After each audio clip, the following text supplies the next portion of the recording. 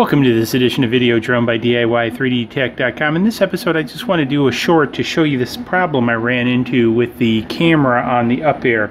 So one of the things I went to do is I went to put this memory card in here, and because there's room beyond the top of this box, because actually it's kind of interesting, the back of this is actually weighted. This is actually heavy. There's a metal weight in the back of the camera box, and what happens, there's a pretty big gap in the opening here, and what happened is the card slides past the camera slot and falls in here, and as you saw when I opened it up, it was actually back in here.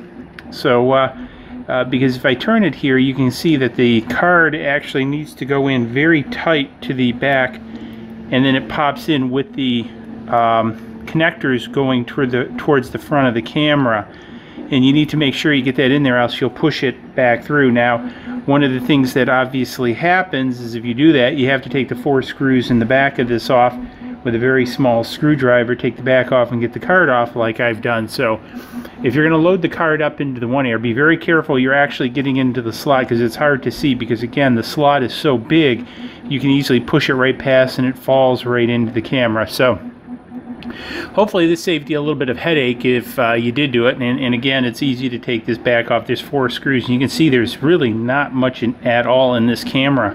So hey, anyways, if this you found this handy, it saved you some time. Also, sorry for the noise in the background, it's a 3D printer going, but if you found this handy, it saved you time, give it a thumbs up. Also, don't forget to hit the subscribe button, and any questions, hit me up below. Cheers, see you in the next video.